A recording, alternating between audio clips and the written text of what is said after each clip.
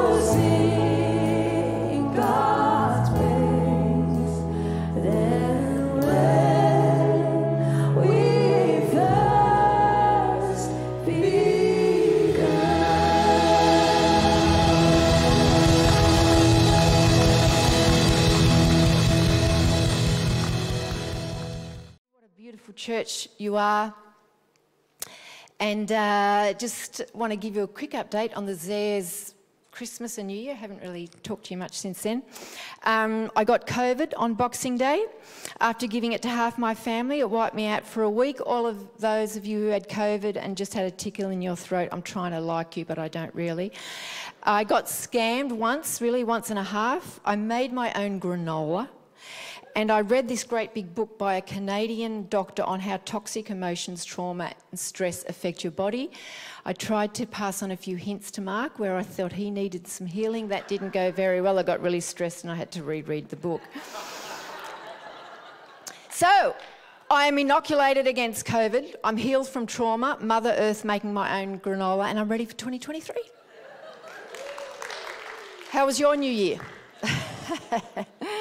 Okay, a recap of the last couple of years so that you have context for vision. The beginning of 2021, Mark felt his time leading Macquarie had finished. He passed the baton onto me, commissioning me to transition the church leadership to the next generation.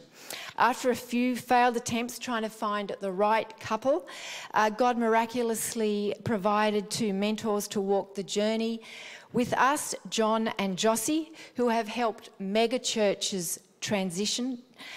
We have been humbled by their generosity, their wisdom and their input, and they are going to be with us on Sunday the 26th of February. So I want you to put that date in your diary. Jossie runs a global missionary organisation. They've planted 45,000 churches. His goal is 100,000 churches. This guy's got a spirit that has really affected me, and I really want you to hear from him that weekend. All right, so we decided not to do a drop and run succession. We decided to do a legacy model, which means Mark and I can stay in the church and annoy you all for years. Now we're going to stay on as founding pastors, not interfering, but mentoring and cheering on the next generation. We are transitioning to a team, which has been something in my spirit for years. I will work with the team for a year and gradually change the model from a senior pastor to a senior leadership team. This year will look like the part of the relay race where they exchange the baton, all you runners. It's called the changeover box. I will be holding the baton as the team run next to me. Then we will hold the baton together, and then I will give them the baton, and they will run along, and I will run alongside as they hold the baton. Then I will have a holiday. Interestingly, the 400 relay race is faster than the individual 400 race because it's all about team. But the relay race is won and lost in the changeover box. So that's why we're taking our time, being thorough in our communication and preparation. So pray for us this year. A team model is less hierarchy, more collaborative and less celebrity pastor approach. Our model is changing, but our mission is not. The model can change, but the mission doesn't. The Old Testament model of transition, the prophet would come and anoint someone and they would be the leader and the king. However, Jesus didn't do it like this. He tapped 12 on the shoulder and spent the next 3 years pouring into them, and he actually didn't anoint a leader. He let the team work it out. The team is the New Testament model. In Ephesians 4 it says this, so Christ himself gave the apostles, the prophets, the evangelists, the pastors and teachers to equip us for works of service so that the body of Christ may be built up until we all reach unity in the faith and in the knowledge of the Son of God and become mature, attaining to the whole measure of the fullness of Christ. In the New Testament, the fivefold apostolic team equipped the people to do the work of the ministry. In the Western church, it's been a different model. It's been the pastors doing the work of the ministry. But Christ never intended his church to be like that. Christ doesn't want a spectator consumer church. He wants a church where you're all called. We are all called. And I know deep in your heart, you want to see a move of God. I want to see a move of God. I want the sons and daughters in the house.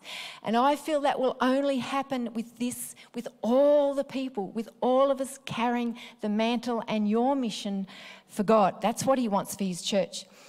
The senior leadership team will go on to birth discipleship teams, strategy teams, apostolic teams, teaching teams, and more leadership teams. This is just the first team that I'm going to introduce you today. It's all about multiplication, teams, birthing teams, because the more containers, the more capacity. And a team model creates greater capacity. And the more containers we have, the more God can fill. The limitation is not with God. It's never been with God. It's with us. We grow capacity by adding leaders, by adding containers. There is room for all of you in this model. The team will have an apostolic leader or executive leader, and they will lead the team, and the team will lead the church. And right now, I'm going to ask Mark to get my water, and I'm going to ask the team to come up. Come on, team.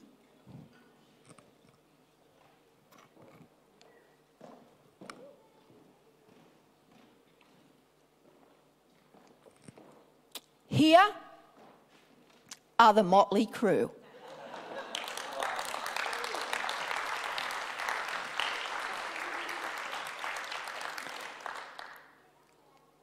We have been working with them the last 8 months. That's why I've looked so stressed the last 8 months.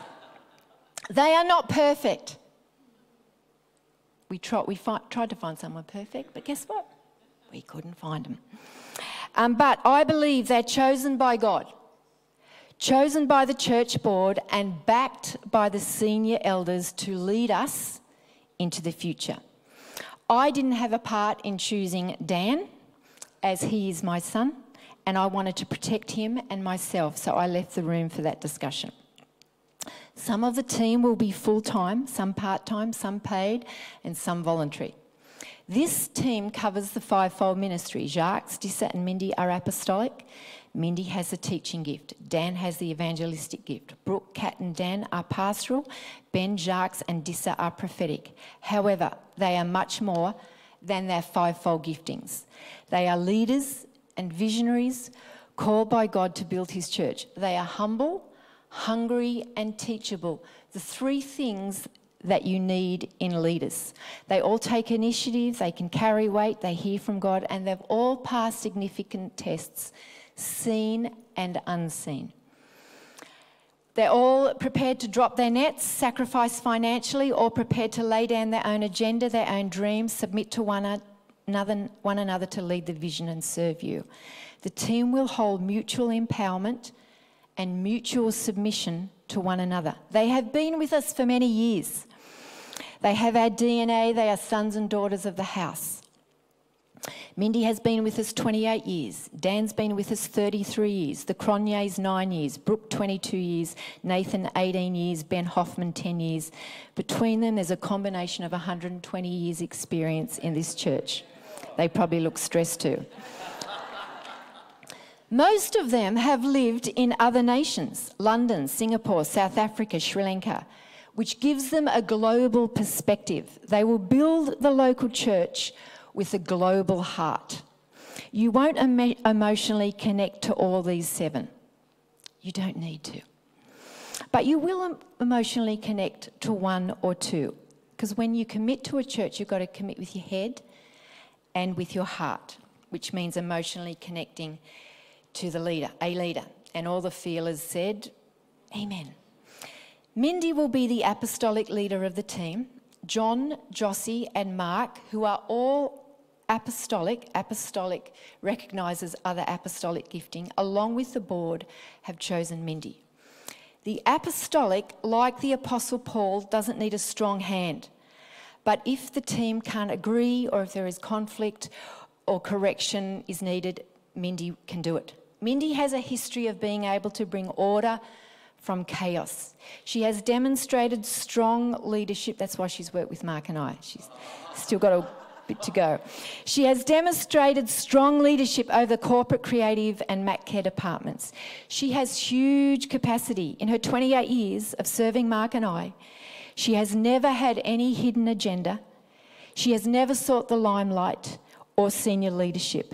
She has courageously spoken up with truth to Mark and I when needed.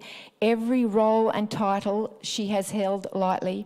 Her preparation has been thorough. She's recognised by our national executive as the genius who has rewritten our national government's ACC curriculum.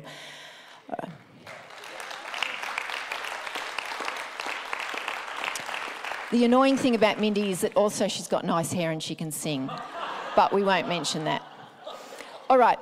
This year, so I'm going to invite the elders and the board to come up, and I also want the partners to come up and stand behind their partners. Come on, elders, up you come. We've got Shaz praying, we've got Phil anointing.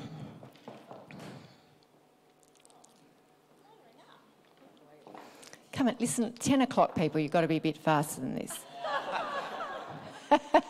We're at a schedule, aren't we, Mind? All right, I just want to say this. This year will be a year of grace. Grace for the team, grace amongst the team, and this will give them, I want to give them some wriggle room. So if any of them lose their peace as the year unfolds, they can step away. All right, Shaz has got a mic. Oh, wow. I'm going to try not to cry, but I could not love this more. Obviously it's not the first time a Motley Crew's been chosen, and the other 12 changed the world, so no pressure, guys. Yeah. Let's pray, church. Wait, I want you to stand, church, and reach your hand towards. Yeah. Thank you, Father. Father, you are the same God that made a shepherd boy courageous, and today we are standing on your faithfulness. God, I pray for this team, Lord. I pray that beyond the courage that they've already exhibited, God, that you give them godly wisdom in every decision they make, God, every step they take, God. I pray that when their legs get a bit wobbly, God, that you add courage, Lord, and that you... I pray for us as a church, God, that we get behind them, that they know that we've got their back, Lord. Pray that you encourage us to pray for them, to hold their hands up, God, and to seek your face in everything they do, God. And God, we thank you for this model, for this. We thank you for this new season, God, that you have entrusted a new model to us, God. It's a pioneer thing for the whole church, not just the team, Lord. And God, we just want to honour you, Lord, for this, just for this new season, God, that you make a way, God, where it didn't look like there was for a while, Lord. And we just want to follow you wholeheartedly. Pray for your grace on them, for your protection on them and their families, God, and for your provision along every step of the way, Lord. Amen. Amen. Thanks, Shaz. Thanks, team. I'm going to hand it to Mindy.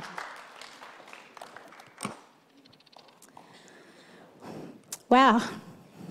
Thanks for embracing us as we are. It's a journey of faith, isn't it? A journey of faith for all of you, and it's a journey of faith for us as well. And I actually do know that God has spoken to me about taking this on, so it gives me a lot of confidence and courage in the journey of faith. And I believe that behind the scenes somewhere, he has been forming me and preparing me in all the things that the church has trusted me to do. So that gives me confidence. Now God's just saying, you know what I've told you, so take courage and just go for it. So that's what we're all doing. And the team's doing the same thing as well. They love this church. They love the church. They love the kingdom of God. And we're going to follow where God is leading. And if you're wondering about all of our other great pastors, leaders and staff, they all hold their existing roles. They all do them really, really well. This is just another layer that we're adding to everything that we already have.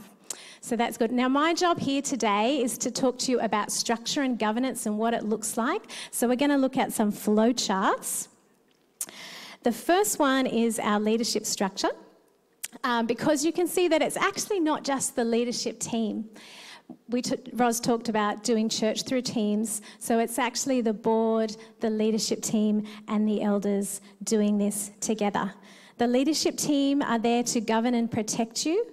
The board is there to govern and protect you. The leadership team are responsible for apostolic vision, spiritual and organisational leadership, and the elders are there for spiritual care. This gives us a really broad set of shoulders. Don't you have confidence in that line? So I want you to think about this leadership as a set of shoulders, because we are the body of Christ and Jesus Christ is the head. So now we have the head, the shoulders, and you, the body. And if you have a broad set of shoulders, there's the potential for great strength to carry more. That's what we're going to do. All right, the next flow chart is accountability and protection. And you'll notice in this flowchart, I've only included the senior elders because they have some extra responsibilities. It's their responsibility to spiritually care for the board and the leadership team. But the other thing that's important for you to know is that the accountability structure will include the board electing the leadership team electing the elders, and the elders electing the board. So what this does is it gives us a beautiful balance for protection and accountability. No one person and no one team holds ultimate control or authority. We do this together. And we're writing this into our constitution. A lot of churches in this era are rewriting their constitutions. Some of them are making board-led constitutions. But it was important for us that we are an apostolic, spirit-led church. So we've got the apostolic at the forefront, but written into our legal framework are those important spaces for the board and for the elders. So I want you to feel really confident about that. Okay, the next flow chart, it's time to zoom out, and I've actually moved the elders into the middle for this flow chart because it doesn't matter who's in the middle on these set of shoulders, which is great, because I want to show you the difference between the senior elders and our pastoral eldership team. The senior elders, you can see, look after the left and the right, or the board and the leadership team, while the pastoral elders are there to care for all of you. All right, the final flow chart, the most exciting flow chart of all, is actually all of you. That last layer in the flowchart. If you've ever wanted to be in a Macquarie Life Church flowchart, this is it. This is you. This is you in the flowchart. Because this whole restructure is to empower you. Roz already said from Ephesians 4 that Christ gave the fivefold to empower you for the works of service. So let's rethink all of these things as not flowcharts, but organisational go charts. That's what we're going to go for. And because I want you to know that you actually have the call of God in you, and the church has a call, there's works for us to do. Whether you've known God one day, whether you feel like you've got the strength or the call, you've got to believe that you have. Even if you've known God for a lifetime, there is more for us to do, and there are great things for the church to do. And our job as a leadership team is to empower you for the works of service. Are you ready for it? Come on, come on.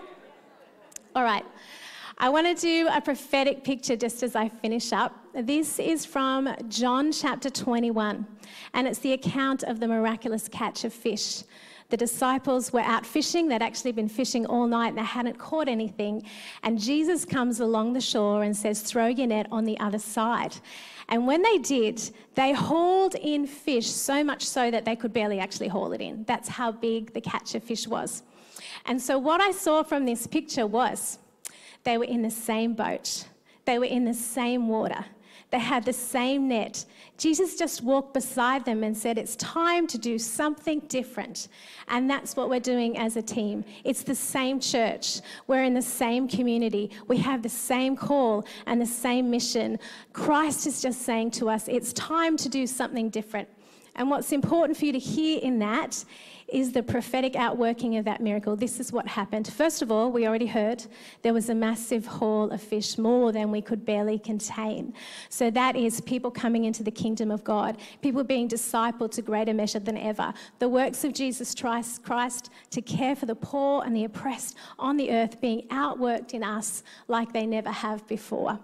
The second thing is, in verse 11, it actually specifically tells us that the nets didn't break. And what I want you to receive in that moment is God protected the net. And God is protecting us on this journey. So don't let fear set in. God has got this. He's going to protect the net. And the last thing is, Jesus sat down and had breakfast on the beach with his disciples. And what that says to me for us as a church is literally Jesus among us, with us, feeding us, providing for us, and in really close communion. How beautiful is that? How beautiful. So what I'm asking you now is to steward what God is doing in your own spirit. And we're going to say yes. We're going to throw our net on the other side. We're not going to let fear step in because God has got this. And let's see what God will do. Good? All right.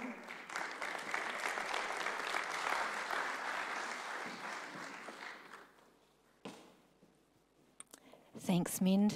If you've got any questions or concerns next, Sunday after the 8 a.m. We're meeting downstairs for a morning tea, and you can come along and Mindy will answer all your questions. Or alternatively, you can head to our website and you can put in some questions there. So we really don't want you to be in a vacuum. The questions might sound dumb, that's all right. Just lean in, come to the morning tea, or go onto our website. Oh, Mark, can you pass up that bag? So a couple of thoughts. Yeah, before I share a bit of the vision, I just want to let you know that our DNA is generational. And we are a multi-generational church. So I want to talk about that for a minute. The senior leadership team is made up of Gen Xers and millennials, but the board and elders, if you hadn't noticed, have got a lot more years. And we will continue to have leaders from every generation. Now I want to show you this.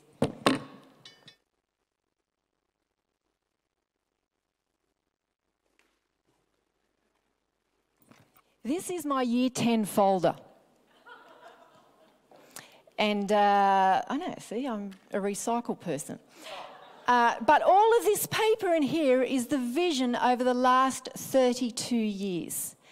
Now, the challenge for all of us, doesn't matter how old you are, is to not leave the vision and what you've got in your heart in a folder. I've nearly done all of that. There's only one thing left in that's left in me, and that's mental health and probably some leadership development.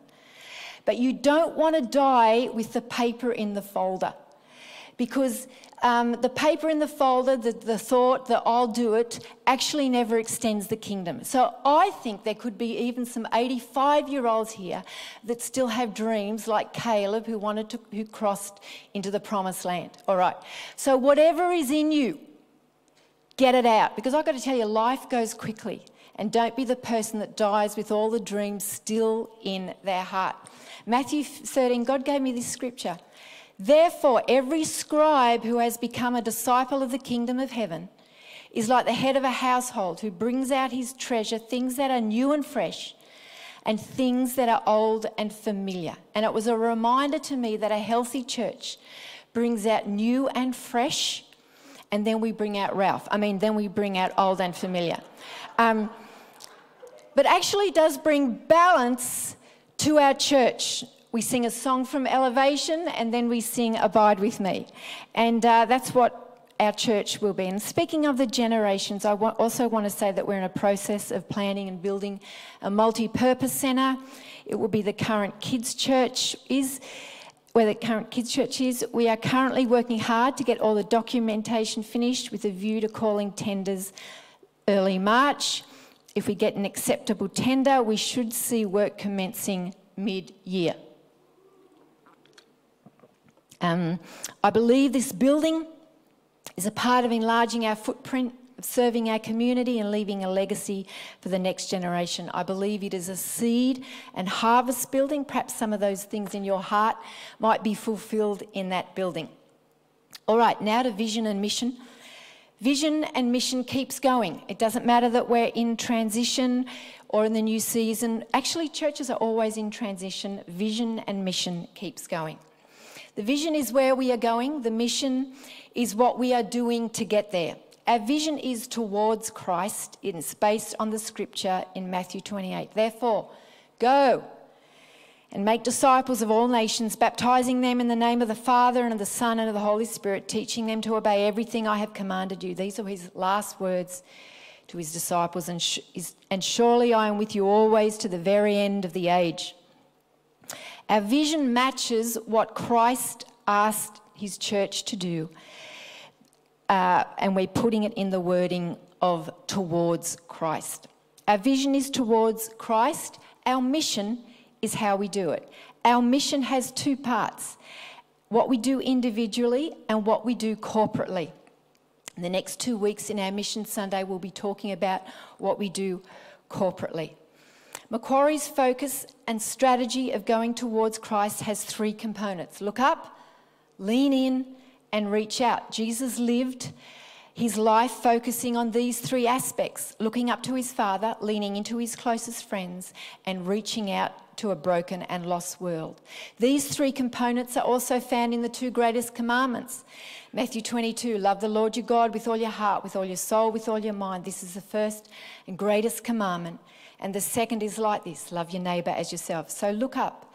Look up has two components. It has an individual component and a corporate component. We encourage you always to be looking up and always to keeping your eyes on Christ, because he is the author and the finisher of your faith. And we want you to stay encouraged. But we also have a corporate look up, which is right now, which is what we did when we prayed, which is what we did when we worship, when we watch what we're doing when we come around the Word of God. Our corporate look up is whenever you meet with 2 or 3 are gathered together, you are looking up. And that's why I say to you, when you come to this house, bring your faith. Because if we all bring our faith with a corporate look up, God responds to faith and moves. All right, lean in. Our discipleship strategy also includes a lean-in component. Jesus could have lent into his Father, but not lent into the people. He could have said, God, I'm leaning into you, but I don't really like these disciples. I don't really like the people. I don't really like the 70. But he didn't. He lent in to us. Many people think spiritual growth is a private matter, but God calls believers to live out their faith in community. You can't develop a deep faith in isolation. Belonging to a faith community identifies you as a genuine believer. Ephesians 2 says this, you are members of God's very own family, citizens of God's country, and you belong in God's household with every other believer. Interestingly, last night I listened to a podcast by this agnostic girl. She's being interviewed, and the guy asked her about faith, and she said this. She said, I want to have a faith. I want to have a faith. And she said, this is what I notice. She said, Christians need to have a social faith. That's what she called it, a social faith. She said, I watch them going to church and I see that their faith is social, and it has impressed her.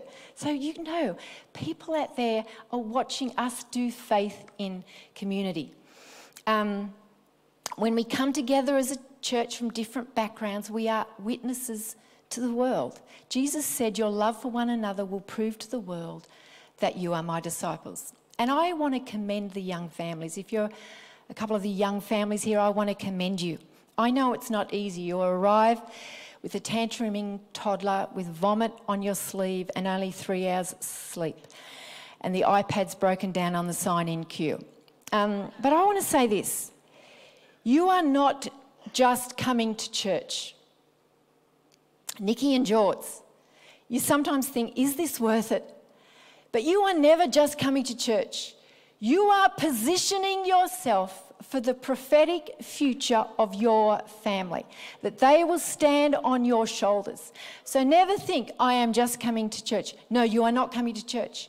You are positioning yourself right in the centre of where God wants you and what he has for you and your family. So well done, young families. In our lean-in component, I encourage you to join a life group, find a place to serve, grow, or find a group to belong to. I asked Levi Field, one of our young guys, what the difference life groups has made in his life. He said this, life groups have been a huge benefit to my life, connecting with guys from my generation who share similar goals and ideas is a blessing. Leading a life group, I get a chance to share with other things I've learned in my life, as well as hear their stories too. Isn't it great that our young people are in strong life groups? He was in a life group and now he's leading one. Go Levi. So you can go onto our website. If God's nudging you with more lean in, go onto our website. There's a life group page. You might want to lead a life group. Can be a social life group, a spiritual life group, one of our equipping groups. You can go onto quick links and find a place to serve, or you can grab one of these and fill them out. It's got a QR code. You can go onto our website and need more information about serving. All right, our last component is reach out, living out Christ's words of go. Go into all the world. His last statement on earth started with these words. He didn't say, and don't forget, close the door, stay inside, drink hot chocolate. He said, go. The whole thing started with a go. The Father reached out to the world and sent his Son, Jesus, you got to go. And then when Jesus left here, who came? The Holy Spirit. Hey, Holy Spirit, you've got to go. As the Father sent me, Jesus said, so I am sending you. And that is the Spirit in you. You have a go spirit. Doesn't matter if you're an introvert or you don't think you've only got any gifts or you don't like people. You have got a go spirit in you because the Holy Spirit is a goer.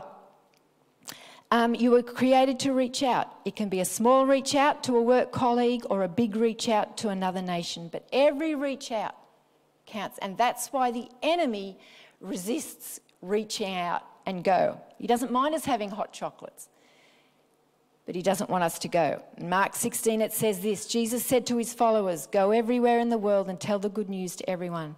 And the next 2 weeks, we're going to be looking at our reach out corporate mission. The word I got for this year is guess. Go. One syllable. Interestingly enough, 32 years ago, Mark and I left the Central Coast and were called to Cardiff AOG. So it started with a go, and at the end of this year, I will also go. And if there is one theme that burns in my heart, is go. I didn't want to go to Newcastle, but I discovered that God doesn't really care where I wanted to go. You know, Mark and I still now and again say if God wants to send us to Macquarie, I don't know why we picked Macquarie, don't tell the people of Macquarie, we would go. I like comfort, I like to settle, but comfort doesn't lead to a harvest and fruitfulness. That go we followed 32 years ago transformed my life, transformed my family, and actually transformed this church. In Matthew 9:38, Jesus encourages people to go out into the harvest. He said, send people out into the harvest. The harvest is white. He's saying the harvest is ripe. The harvest is ready. I know you don't think it is, but that's what Jesus said. He said it is ready. You know, and there is a harvest on the other side of your go. In my early 30s, when we came up here, I started a bus ministry for the kids. And every Sunday, we'd take a bus out and we'd pick up the kids. And every second Friday, we would visit all the kids that came on the bus. We would go to the Housing Commission, to the kids, to their families, and we'd knock on the door and say, this week, kids, we've got hot dogs or whatever, donuts. It was always to do with food, which worked brilliantly. But, you know, I threw thousands of seeds doing that ministry. But you know, I look today and Scott Warren, who's up the back, is part of the harvest of that go. And if you don't go, I've got to tell you, there will be no harvest. Now, I know right now some of you are freaking out and thinking you're going to a different church. But I don't want you to do that. I'm not asking you to go to the Housing Commission or start a bus ministry. Your go looks different, and we're going to unpack it. But I've just got 4 things quickly to tell you that because I want you to believe you can do it. That's one of the biggest blockages. You think you can't do it. You can do it. Here's 4 simple things. You can find out what your gifting is in reaching others. What's your gifting? You can practice and you're able to tell your story and what God has done for you in 1 minute. That's what we're going to be doing this year, things like this. You can step over the line of fear that keeps you in your comfort zone. Even if you only do it 4 times this year, you can do it. And we're going to be encouraging each other when we step over that line of fear. You can grab a photo of people who aren't in the kingdom and put it in your Bible and pray for them regularly because they need prayer. Prayer softens people's hearts so they're ready to receive the gospel. And you can get involved in our Easter dinner parties that's coming up this term and show hospitality to someone. You can do that. Can you do 3 things on that list? Can you?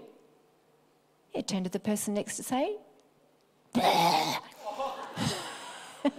it's very hard for Roz Zaia to get all her words out. Turn to the person next to you and say, you can do this. Simple how-tos. We're going to finish with a little story. I want the musos to come up. I want to take you to a story in Genesis 11. Holy Spirit, speak to us. It says this: Terah took his son Abram, his grandson Lot, son of Haran, and his daughter-in-law, and Sarai, the wife of his son Abram, and together they set out to Ur of the Chaldeans to go to Canaan. But when they came to Haran, they never got to Canaan. When they got to Haran, they settled there. Who loves settling? Terah dies, and then the Lord says to Abram, Abram, I want you to move. I want you to go. I'm sending you out to leave this land, to leave Haran, go from your country, your people, and your father's household to a land I will show you. He gives him a promise of making him a great nation, and they set out for the land of Canaan, and it says they arrived there. I want to say this. You all have a Haran, and you all have a Canaan. You all have something that you need to leave behind, a comfort zone, and God has a Canaan, a promised land for each of you. It might not be a physical Haran. Usually in our life there's only one or two leaves to a physical place. But it could be a drop the net and follow me. It could be that season has finished. It could be leave those idols or the sin or the bitterness or the mindset.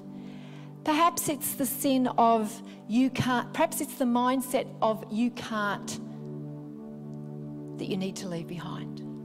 Perhaps it's the mindset of nothing will ever change, I'm stuck, that you need to leave behind. You might say, Roz, I don't know what the future, what my Canaan is. Abraham didn't either. Our church doesn't either. We're leaving behind Haran, the comfort, and we're going into a future. But I know that when you get the God go, that there is a promise and he has an inheritance for you on the other side. And if we want to see the church become who she is, this is what we're doing corporately. As a church, we are getting out of our comfort zone and moving into the unknown. But he gave me the word go. It's a prophetic word, so I know it's prophetic for each of you. And God has a go for you. And interestingly, in Genesis 15:7, God changes the language. He says to Abram, actually, I am the Lord who brought you out of Ur to give you this land to possess. God, we don't leave Haran. God brings us out of Haran so we can possess the land that he has for us. Musos are going to sing a song about resurrendering. And I just want you to sit there and consider and let the Holy Spirit speak to you.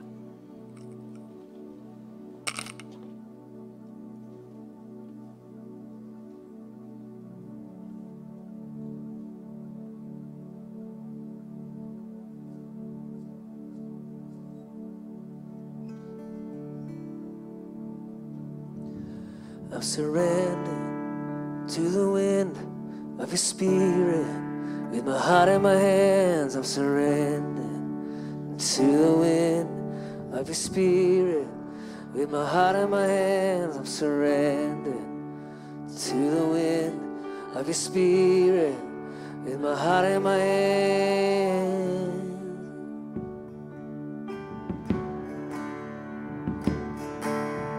I'm yours.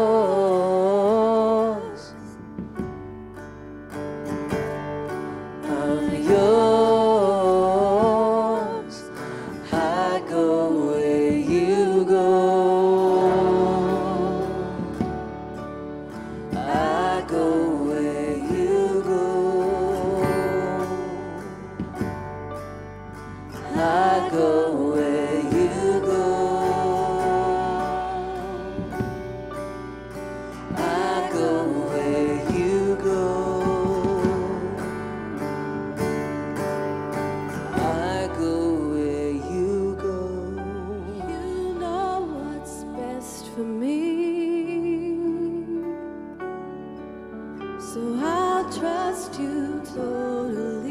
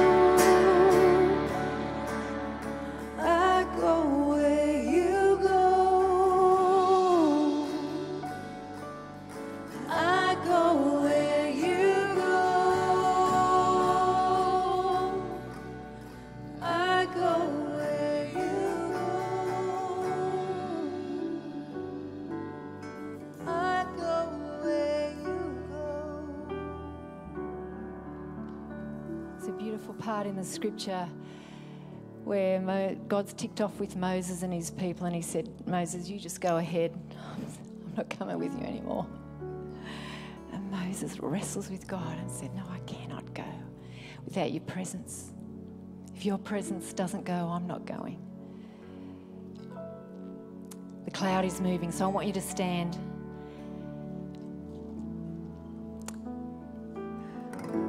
You know, you might also sense that God is asking you this morning to let go of something specific, to leave a Haran, to step out in faith and step into your future, to possess what God's got for you. And if right now you can articulate that Haran, we're going to sing this beautiful song, I Stand, and I want you to come out the front because it requires a response. And let me tell you, if you can't walk out the front, how are you going to leave the Central Coast? How are you going to wake up tomorrow morning and think, I'm going to get fit, I'm going to heal? So we're going to sing this song. And if you know your Haran, you don't need to know your Canaan. If you know your Haran, what you've got to leave, I want you to come out the front. And the elders and the leadership team are going to anoint you with oil. They're not going to pray for you. They're going to anoint you with oil and say, we believe, we agree, and you are empowered to step into what God's got for you. And the rest of you, that's fine. I know God is doing different things. Just have your own God moment.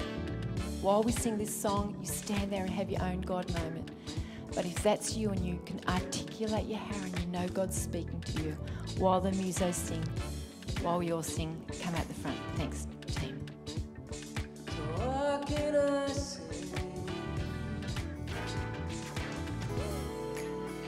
What can I do? I want the elders and the team to come to and get the oil. This heart, oh God. Start anointing. Relate to you. But what can I say? What can I do? But offer this heart, oh God, completely to you. What can I say? What can I say? What can I do? But offer this heart, oh God, completely to you.